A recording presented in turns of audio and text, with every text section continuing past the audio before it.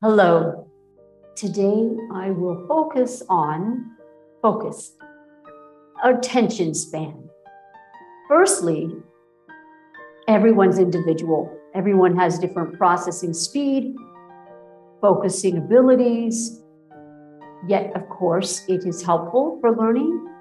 But I will note that some, for example, great artists take their time, years to do a work of art, which ends up being a masterpiece.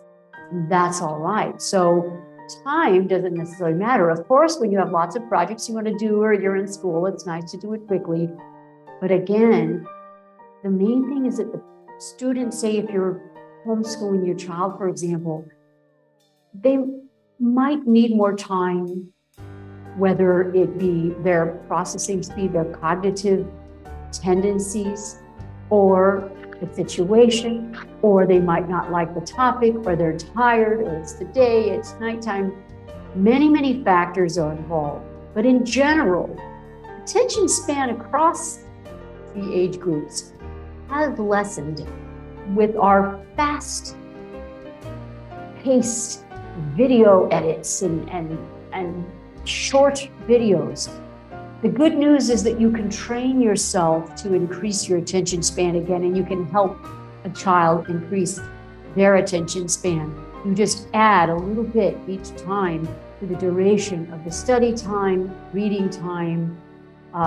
One thing that I found in research that I did with the music education and how it transferred to cognitive ability is that focus increased. Teachers noted that, and it makes sense. Imagine you have to keep track of a song. I worked with 7-year-olds, all the way, there were different age groups, as young as 5 up to 9 at different points in my music education research with cognition. But the more that one needs to stay on task, for example, if you're in an ensemble, the last thing someone wants to do is be the wrong person, or not the wrong person, but play the wrong note or be out of rhythm or come in at the wrong time. So the children, it increases attention span and focus ability very well, and which of course transfers to all subjects, helps with study time, and especially today, again, with technology. I think we all need to work on it. There was a professor who, during the summer, she worked on her reading time focus span, and by the end of summer, she felt like she had gotten back to a similar rate or duration ability. So keep in mind, so we all have individuals' skills or tendencies, and that's all right. But there are ways to improve it, such as learning music, or just increasing your attention span. You're working with your child, increase their study time. And so also speed of processing, that's an individual thing. There's also a time element.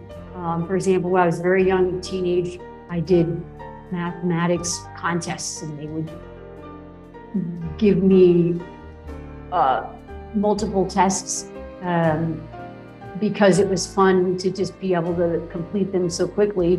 Now I'm much older and I am slower in processing things, but I'm wise. I'm a lot wiser. I have a lifetime of experiences to draw from.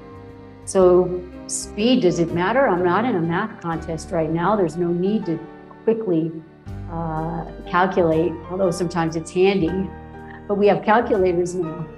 But I find that the wisdom as we age increases, again, drawing upon so many experiences, learning experiences. So again, speed of processing, duration of focus, those are helpful things, but they don't make the difference between a genius or a non-genius, and who cares anyway?